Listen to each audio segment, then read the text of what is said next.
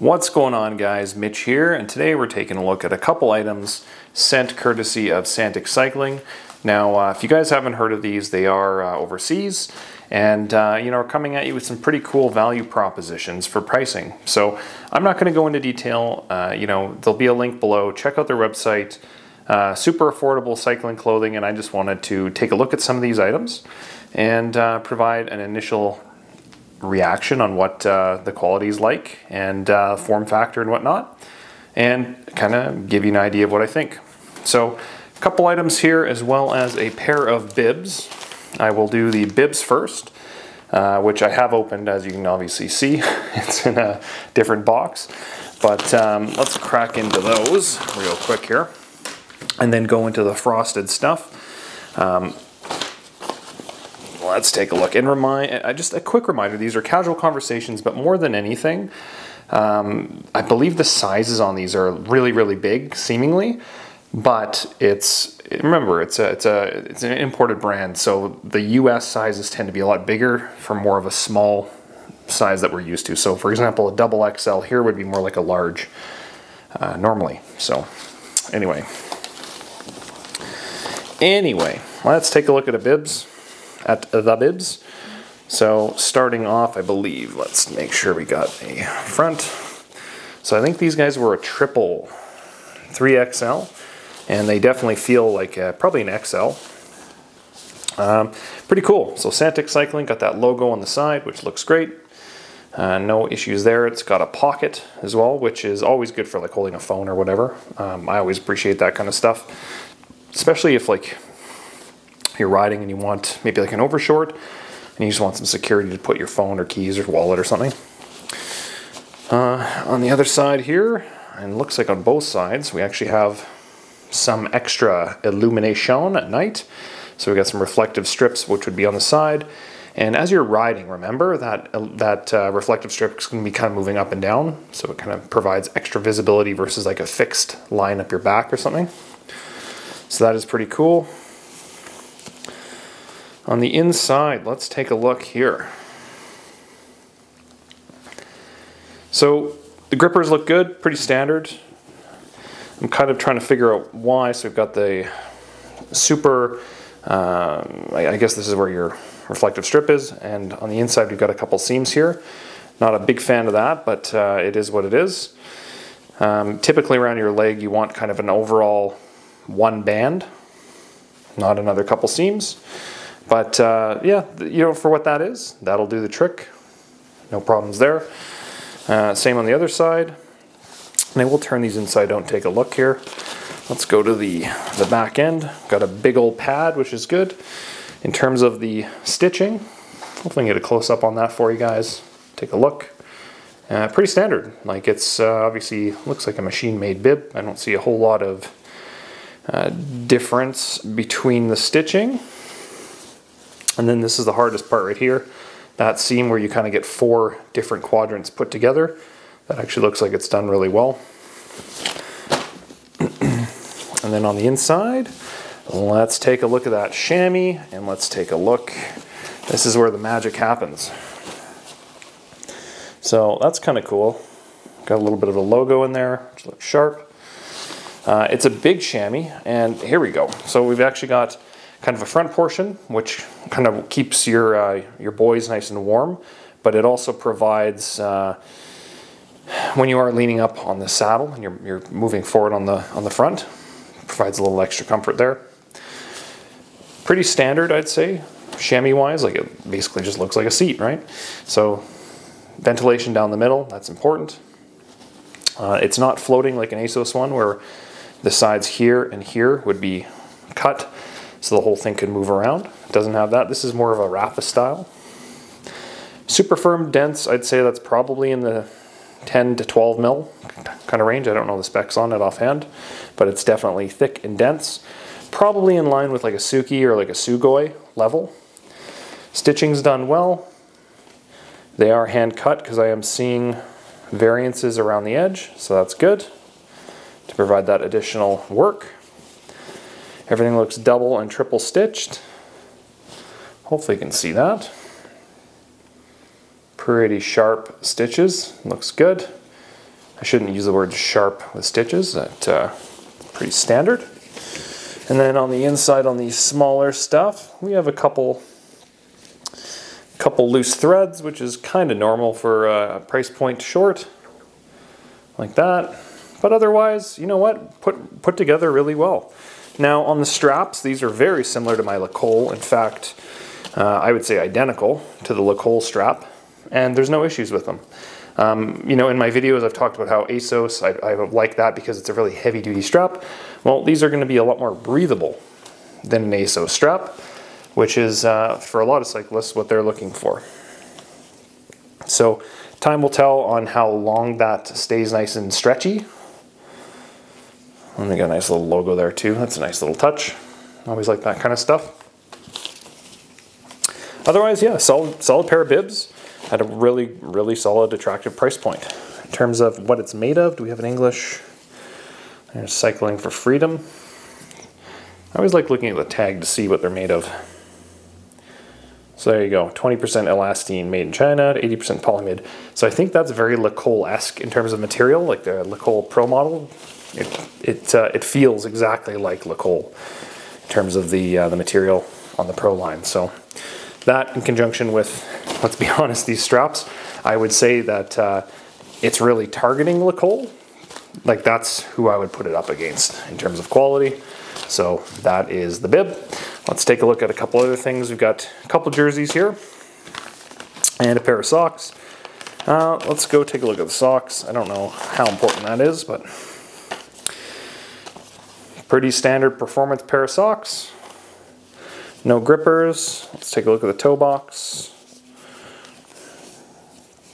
We do have, looks like a little bit of, is there a seam there? I don't know, it's kind of tucked to the side, so it's actually one piece that's rolled down around the toe, which is nice, and then sewn on the top where your toe isn't smart. So typically for me, that's where I would be failing. The pair of socks, and they've done away with that, which is good. Quality pair of socks. I don't think these are merino or anything. What does it say? Maybe you can look at that and tell me what that is, but Santic, whatever, RMB, that's the price. I don't see a tag, and normally these would have a tag on them, so pretty standard cycling sock. Definitely would wear these with a nice pair of white shoes. No issues there. Can never have too many socks, as you guys know. And then into the jersey. Which one should we go with here, guys? Any preferences? I think we're gonna do, let's do the white one. Okay, the same jersey first of all. 190, 185. So I think those are the model numbers. If we look here, 185/100, so 2XL and 3XL. I will probably give one of these away in the comments. If you guys want to leave a comment, I will do a random generated draw and give one of these guys away. Let's take a look. I like the packaging, very Rafa-esque. And I'll say this one grabs my attention a little more than I was expecting. This is a really, feels like high quality. Actually feels very high quality. Santic Cycling, that looks cool. Really bright white. And then we've got down here, I love when we have like little Easter eggs in the bottom of a jersey like that. Cycling for Freedom, awesome. I think I'm more impressed by this jersey. Love that we have name tags. You know, if you're a team and you're buying lots of these things and washing them, you want to know which one's yours.